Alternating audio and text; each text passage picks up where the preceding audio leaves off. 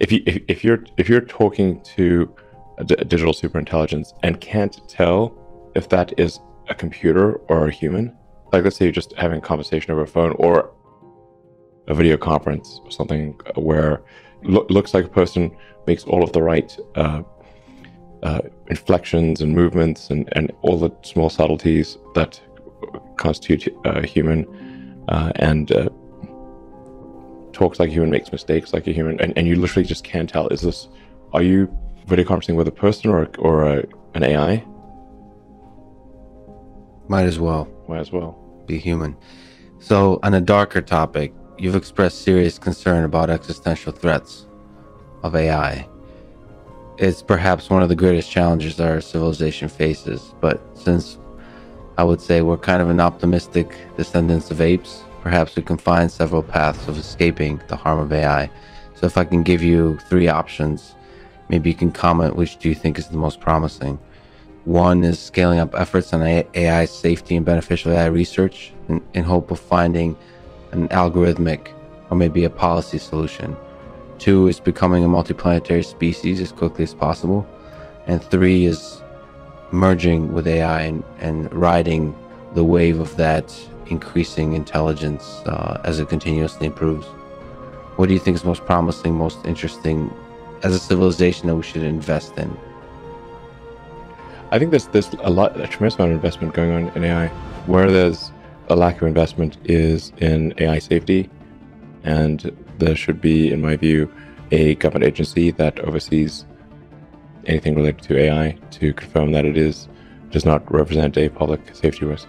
Just as there is a regulatory authority for, there's like the Food and Drug Administration, there's NHTSA for automotive safety, there's the FAA for aircraft safety. We generally come to the conclusion that it is important to have a government referee or a referee that is serving the public interest in ensuring that things are safe when there's a potential danger to the public. I would argue that AI is unequivocally something that has potential to be dangerous to the public, and therefore should have a regulatory agency, just as other things that are dangerous to the public have a regulatory agency.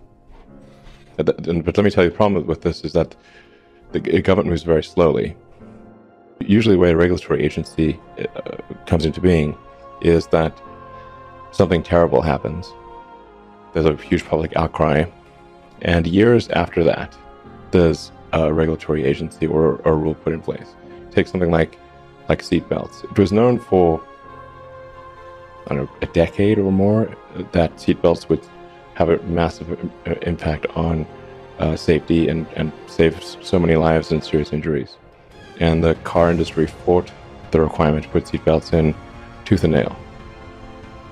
That's crazy. Yeah. And I don't know, hundreds of thousands of people probably died because of that.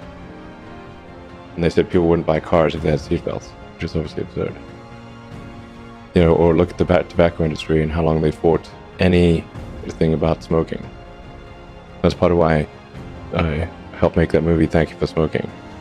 You can sort of see just how pernicious it can be when you have these companies effectively achieve regulatory capture of government. It's bad. People in the AI community refer to the advent of digital superintelligence as a singularity. That is not to say that it is good or bad, but that it is very difficult to predict what will happen after that point, and that there's some probability it will be bad, some probability it will be good. We obviously want to affect that probability and have it be more good than bad. Right now, just the data we have regarding how the brain works is very limited. You know, we've got fMRI, which is that's kind of like putting a stethoscope on the outside of a factory wall and then putting it like all over the factory wall, and you can sort of hear the sounds, but you don't know what the machines are doing, really. It's hard. You can infer a few things, but it's a very broad brushstroke. In order to really know what's going on in the brain, you have to have high precision sensors, and then you want to have stimulus and response. Like if you trigger a neuron, how do you feel? What do you see? How does it change your perception of the world? I actually think the machine side is far more malleable than the biological side by a huge amount. So it will be the the machine that adapts to the brain. That's the only thing that's possible. The brain can't adapt that well to the machine. You can't have neurons start to regard an electrode as like another neuron, because like neurons just, this is like the pulse, and so something else is pulsing. So there is that elasticity in the interface, which we believe is something that can happen. But the vast majority of the malleability will have to be on the machine side.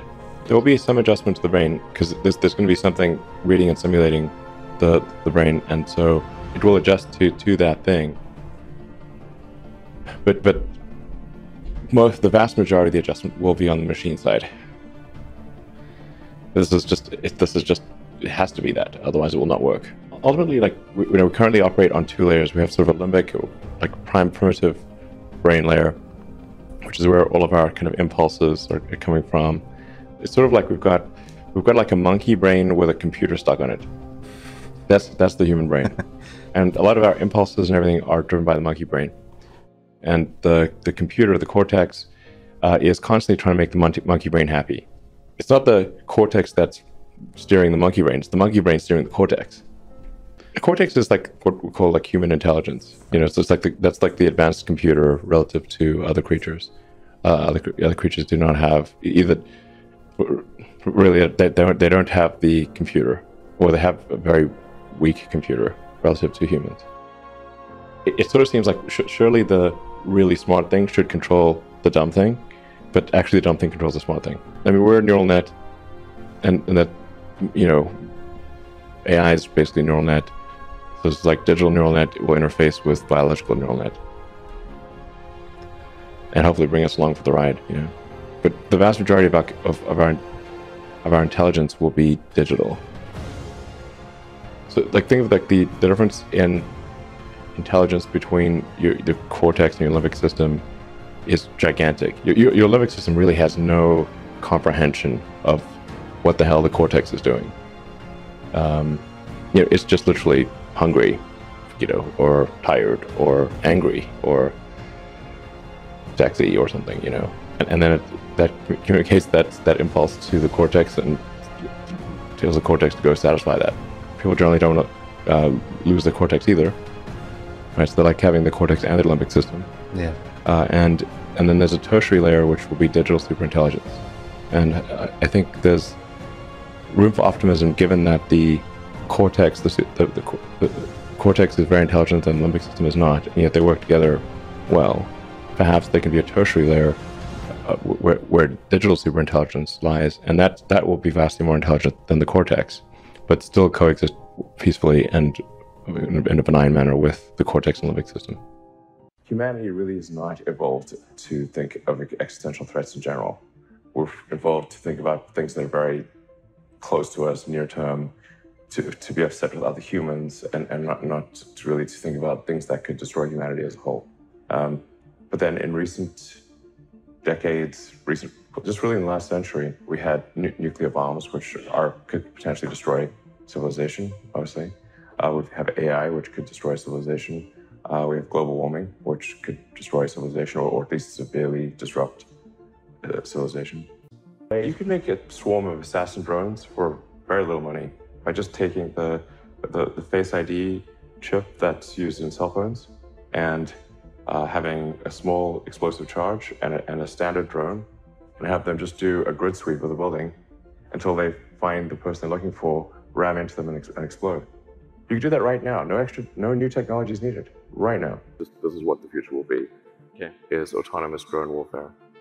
I can't believe I'm saying this because this is like dangerous, but it's simply what will occur is sort of drones locally being autonomous, but I think we still want to retain authority to damage or destroy, anything that isn't an autonomous drone. The danger is going to be more humans using it against each other, I think, most likely. It would be something the same way that humans destroyed the habitat of primates. When Homo sapiens became much smarter than other primates, it pushed all the other ones into small habitats. They're just in the way. Ensuring that the advent of AI is good, or at least we try to make it good, seems like a smart move. But we're way behind on that. Yes, we're not paying attention. We worry more about what name somebody called someone else than whether AI will destroy humanity. That's insane. I don't think most people understand just how quickly machine intelligence is advancing. It's much faster than almost anyone realizes, even within Silicon Valley. And certainly outside Silicon Valley, people really have no idea. If there's a super intelligent, particularly if it's engaged in recursive self-improvement, if there's some digital super intelligence and its optimization or utility function is something that's detrimental to humanity, then it will have a very bad effect. It could be just something like getting rid of spam email or something. And it's like concludes, well, the best way to get rid of spam is to get rid of humans. We have 5 years. I think digital superintelligence will happen in my lifetime. If AI has a goal and humanity just happens to be in the way, it will destroy humanity as a matter of course, without even thinking about it. No hard feelings. Well, assuming civilization is still around. It's looking fragile right now. I think we could have in 25 years, probably something. I would think there could be a whole brain interface. Like almost all the neurons are connected to the sort of AI extension of yourself. It would just be that more of you would be in the cloud than in your body. I mean, this certainly has taken over the mind space of the world to a degree that is quite shocking. But what to do about mass unemployment? This is going to be a massive social challenge. And I think ultimately we will have to have some kind of universal basic income. I don't think we're going to have a choice. There will be fewer and fewer jobs that a robot cannot do better. These are not things that I wish would happen. These are simply things that I think probably will happen. If my assessment is correct and they probably will happen, then we need to say, what are we going to do about it? And I think some kind of a universal basic income is going to be necessary. The harder challenge, much harder challenge, is how do people then have meaning? Like a lot of people, they derive their meaning from their employment. If you're not needed, if there's not a need for your labor, what's the meaning? Do you have meaning? Do you feel useless? That's a much harder problem to deal with. And then how do we ensure that the future is going to be the future that we want, that we still like? To some degree, we are already a cyborg. Like the fact that, as I was mentioning earlier, you can ask a question and instantly get an answer from Google or from other things. I think we're missing a few key ideas for artificial general intelligence. But it's going to be upon us very quickly. And then we'll need to figure out, what shall we do, if we even have that choice. It's amazing how people can't differentiate between, say, the narrow AI that allows a car to figure out what a lane line is and navigate streets versus general intelligence. Like, these are just very different things. Like your toaster and your computer are both machines, but one's much more sophisticated than another. To me, right now, this seems game, set, match. If you assume any rate of advancement in AI, we will be left behind by a lot.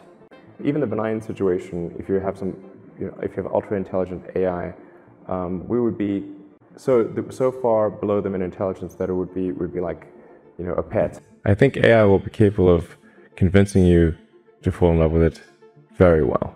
We start getting into a metaphysical question of, like, do emotions and thoughts exist in a different realm than the physical? From a physics standpoint, essentially, if it loves you in a way that you can't tell whether it's real or not, it is real. So when maybe you or somebody else creates an AGI system and you get to ask her one question, what would that question be? What's outside the simulation?